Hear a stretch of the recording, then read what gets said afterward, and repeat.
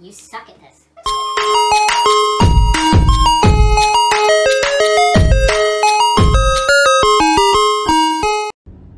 Hello! It's Vlogmas Day 7. We are on our way to go get me assessed for dyscalculia, which is math dyslexia. It's my final assessment for 3 hours, and then they determine whether or not I actually have a disability or if I'm just dumb. So, love that. I actually don't mind the assessment because it's more just like you play games, and apparently that qualifies to see if you're dumb or not. But I like the guy that does the assessment. He's really funny. So, I laugh a lot, but also cry inside because he makes me do math.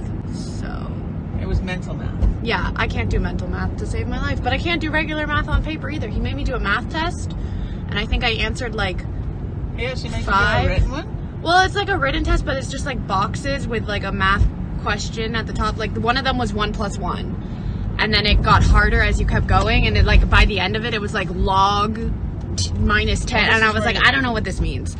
I think I did like 1 + 1. I did like a couple multiplication ones. I did one division one because I just like drew the circles and like did the little tally things that you learn in grade 3. Pretty sure I still got it wrong, but it's okay.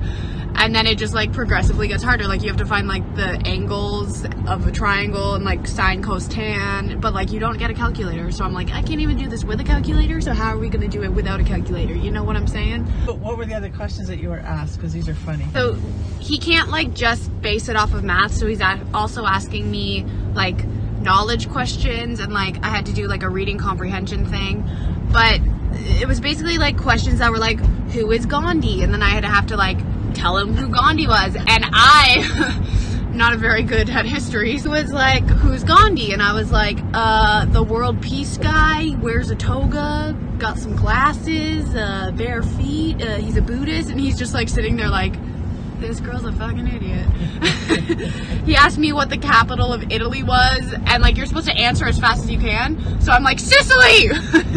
Because it was the only Italian place I could think of. Like the math questions, it gets like harder as it goes down. So the last question was, what's the biggest organ in your body? And I'm a kinesiology major, so I was like, skin. And he's like, most people don't get that.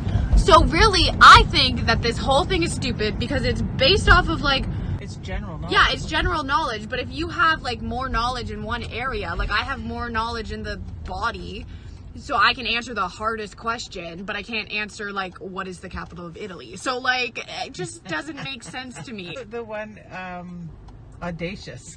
Oh yeah, and then he gave me a whole bunch of like vocabulary words, and I would have to like explain what it meant. So like it started off with like bed, apple, like that kind of thing, and it would get harder as it went on. And one of the words was audacious, and I started laughing because I was like, literally the only thing I can think of is like that one rap song where it's like, her booty so bodacious, and I was like, you know, they sound similar. And he's just like, what the fuck?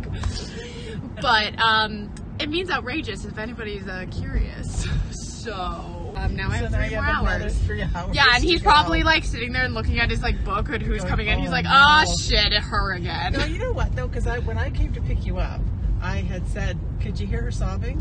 And the guy at the front goes, no, they're laughing a lot. And then one of the questions was like, who wrote Hamlet? But he said, who wrote Shakespeare's Hamlet? And I was like, Shakespeare? Could you answer that anyway? Yeah, I would have been able to answer it, but it was funny because he was just like, he read the question and then he was like, shit. And I was like, oh, you're not allowed to swear. But yeah, he's really cool. I like him.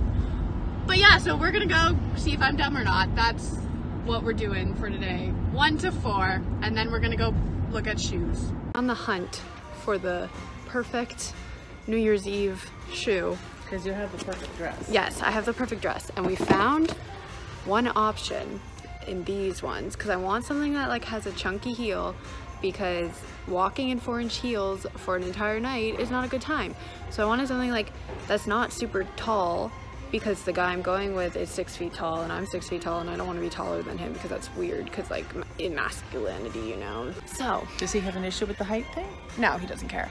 Okay. But being taller than someone It's for something the entire that you're night, something that you know? you're very aware of. Yeah. So So these are cool because they're gold and then at different angles they're silver. Yeah, It's they really like cool. change color, and my dress is gold, so. Which matches your nails pretty good. Yes.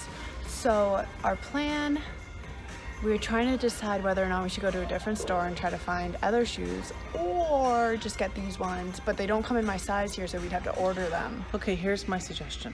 Let's go to the other store, Okay. see what's there, Okay. and then if it's still not what you want, we come back here and you order them, and we'll see how long it takes for them to come here, basically, because you need them before New Year's Eve. True. Right?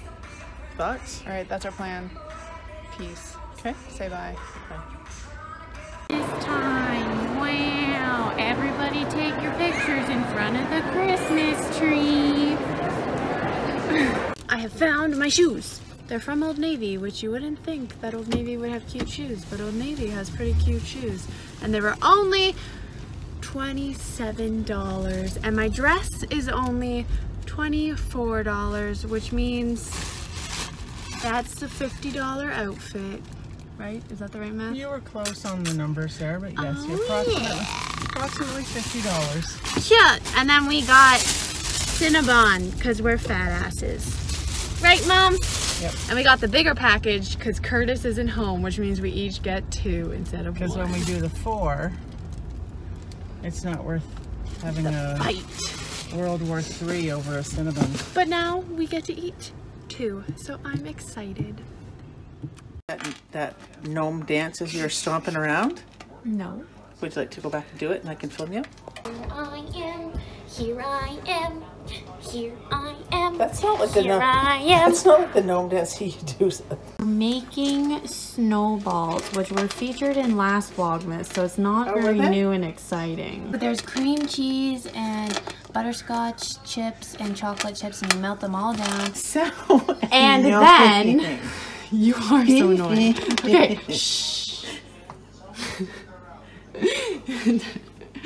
And then you mix it with the cherries and marshmallows, and then you roll it in coconut, and then you place it on this fine baking sheet, and then you stick it in the fridge, and then you eat it. Wow, look at that. Wow. I'm gonna go. Yay, so beautiful. Say goodbye to Vlogmas. Closing it up for the day. Yes, say goodbye. Did you have a busy day? No, say goodbye. All you want is goodbye? Yes. Wow. You're yelling at me again. Say goodbye.